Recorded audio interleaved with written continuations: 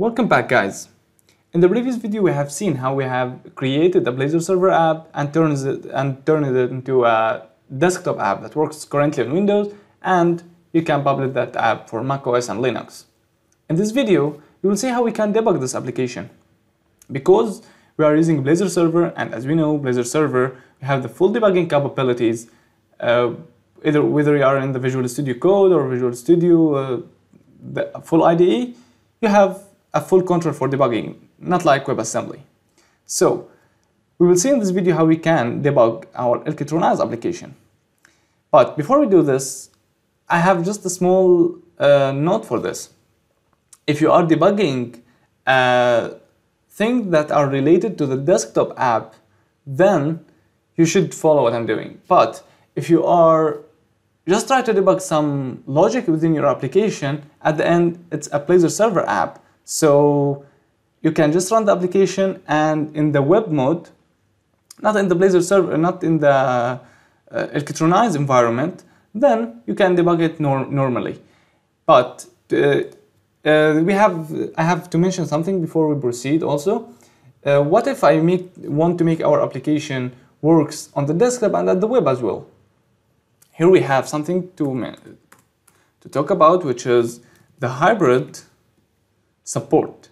Hybrid support, you can make is Electron active. So whenever you are using Electron, just use hybrid support is Electron active to indicate that, hey, right now I'm working in the Electron environment, so you are in the desktop mode. But if you add it, then you can also make this application work the same on the web. But whenever you use Electron, put it inside this if condition, so it will be only for the desktop app. Right now we want to concentrate on debugging the desktop application.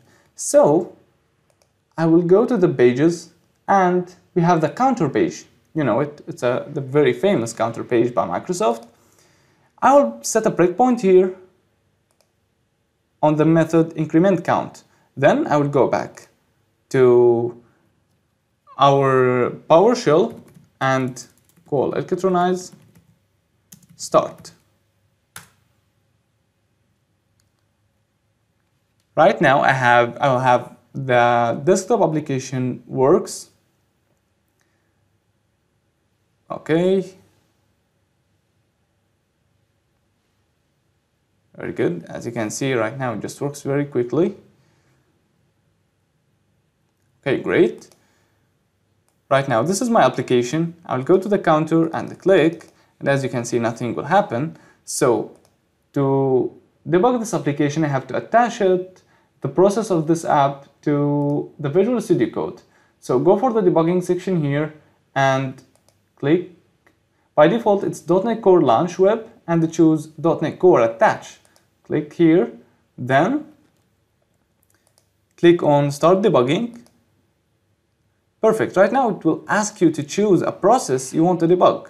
My process is called Blazor Desktop Demo, so I will search for it, Blazor Desktop Demo.exe. Here it is. I will click on it, and right now I have my application attached to Visual Studio Code, and this also can be done within the Visual Studio full IDE the same way, so I can debug my application. Let's see if I click right now this button.